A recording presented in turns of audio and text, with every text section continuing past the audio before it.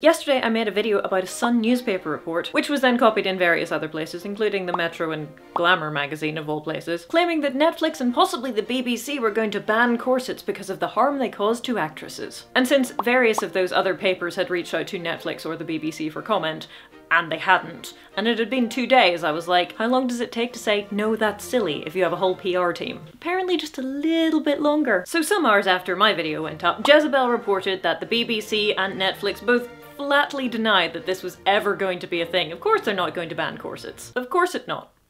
So I thought I'd update you, and not just because it gives me the chance to use this hilariously punny title that was suggested in my comment section yesterday, but admittedly a little bit because of that. But also in an attempt to be constructive, having inadvertently contributed to the manufactured outrage of the clickbait machine. So Netflix, if you're watching, you're not, but if you were, can I take this opportunity to suggest, once again, clothes that fit. And maybe just a smidge more in the way of historical accuracy and a smidge less in the way of obsessively trying to make your female characters look thinner. Because while the banning of corsets part might have been bobbins, the actual quote by the Sun contains some things which may well be true for Netflix, even if not true in history. The original quote started with, "The corset is famously restrictive," which is not necessarily true in history unless you're in a very specific time period and you're a very specific social class. But I can't say that it's necessarily inaccurate for movie costuming, given various reports by various actresses. It's true that days on set are often 12-14 hours long. If you're an actor, you're going to spend a large portion of this just kind of sitting around not doing much and waiting to be called, but you are still going to have to wear those clothes for basically all of that time. Here's the part of the quote I really want to talk about though. It's not being great optics to be encouraging women to have thinner waists. And yesterday I said that is not what the vast majority of corsets through history were for. You're in the jeffing Regency period. You couldn't tight lace stays. That's not even a thing! You did have stays that could go down to your waist, but if you tried to over-tighten them, you'd probably just rip them. And it was really not uncommon in the Regency period just to wear short stays, which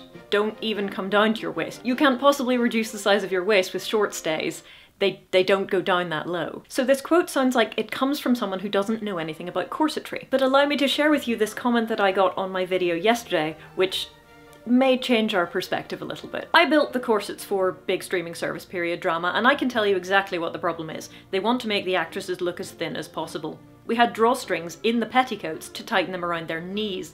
I had to finish the top and bottom edges of the corsets with a single layer of mesh instead of bias tape. If you are using corsets to try and make people look as small as possible, you are absolutely going to hurt them. It's not about having to use clothes that are too small. We build those clothes to the actor. It's about TV and thinness and beauty standards. Now obviously, my sources are exactly as verifiable as the Sun's, which is to say, not at all, but you can at least go to my YouTube video and read the comment that is underneath it. So I suppose you know that I, at least, did not make it up. But this comment got to me, man. Because when I read the original quote, I thought it sounded like absolute bobbins. But according to this commenter, Netflix really do think that corsets should be used to make all of their actresses look as tiny as possible. And of course the second thing implied by this YouTube comment is that Netflix do use people who know how to make corsets to make their corsets. They just then make those people do bad work in order to accommodate Netflix's expectations?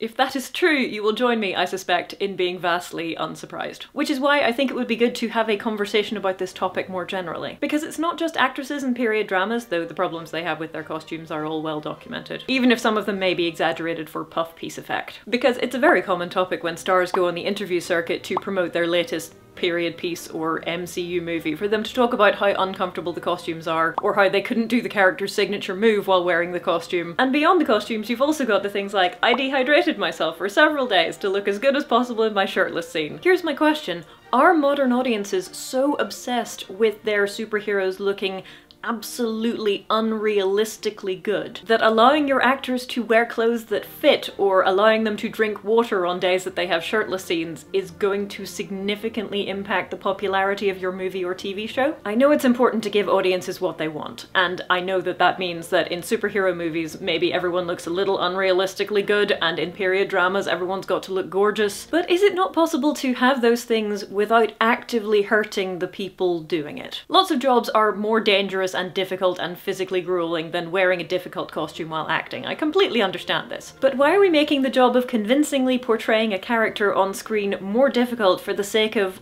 what is probably a very minor improvement in how good they look. A marginal increase in perceived muscle tone, a marginal decrease in perceived waist size. Could we just not do that? And if we didn't, how much of a difference would it actually make? I'm curious to know your thoughts. Although I did just have a thought about the original article and the original source. Maybe, and hear me out, maybe it's not just the Sun newspaper making up nonsense, though obviously that would be standard. And maybe it's not just Netflix sowing fake outrage bait to cover up the fact that no one likes their service and people are leaving in droves. Maybe, and I don't think this is true, but I would love it if it was, maybe this is actually the Machiavellian plan of a costumer or actress who is just completely fed up. An article says, Netflix are going to ban corsets because they hurt actresses. Everyone responds, that's really stupid. Why would you ban corsets? Wait, why are they hurting the actresses? Why can't you get them corsets that don't hurt them? And then the masterminds behind this are like, ah, all according to plan.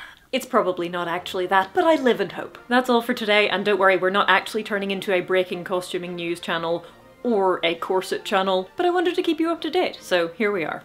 See you next week.